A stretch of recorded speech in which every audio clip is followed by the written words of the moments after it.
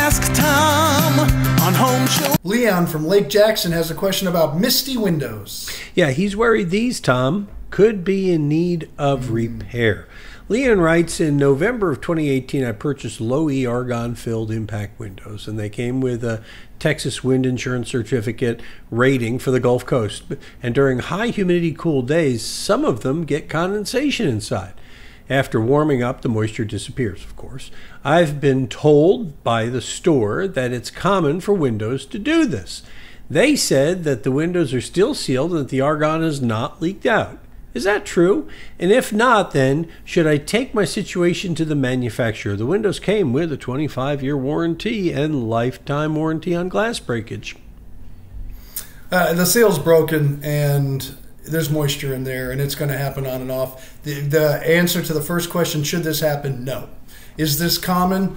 Only maybe the windows those people sell. I don't know. I don't know what kind of windows they are. But for real windows, I've had double pane windows in my house since 1997. I've never had any moisture buildup between the panes of glass. So the answer is no, it's not common. There's a problem. And the manufacturer will, if it's a good manufacturer, stand behind this particular one. This is a true problem. I would document it, and I would somehow get them to do it, because even if you bought the windows from somebody, they are responsible to replace the glass, the manufacturer. And so they'll actually send, in some cases, their own people out just to replace the glass, because the window guy who put them in, if it's a window replacement or a new construction, they aren't in the business of replacing parts on a window. That's going to come from the directly from the manufacturer. So we'll leave it at that. Secondly, the funny, interesting thing about argon, and this has always been a problem, nobody knows if it's there. There's no way to test for it. They don't even know, you can't even really tell if they put it in. Could they have had a bad day or a run on glass that they never got the argon in, and somebody says, don't tell anybody, keep it moving? It happens, I'll guarantee it. So if there's a leak, the argon's gone.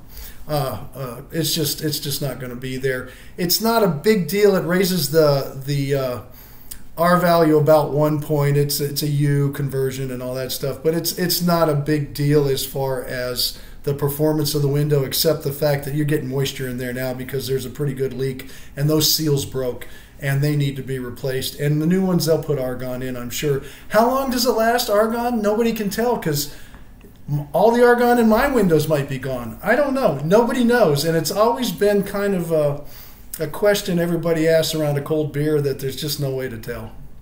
So you're saying that in your windows the argon are gone?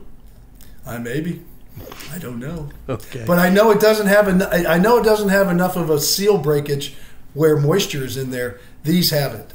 So yeah. Whether it was at the manufacturing process or whether it happened on site, there is a break in there, and that means that argon is gone. So, okay, he's got argon in there. They're low E windows. Is the argon what makes them low E? What makes a window low E?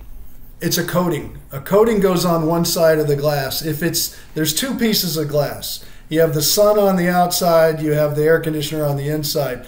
On a southern climate window, and this was a big problem in the early days because they only did it for the north climate, the low E coating goes on the inside of the inside glass. So you have the other glass, which is clean here. So when it comes in, it bounces back out to the sun. So that's how it would be in the Houston area. That's where the low E coating would go. And that's more of a reflective barrier. About 40% of, it's like a solar screen built into the glass.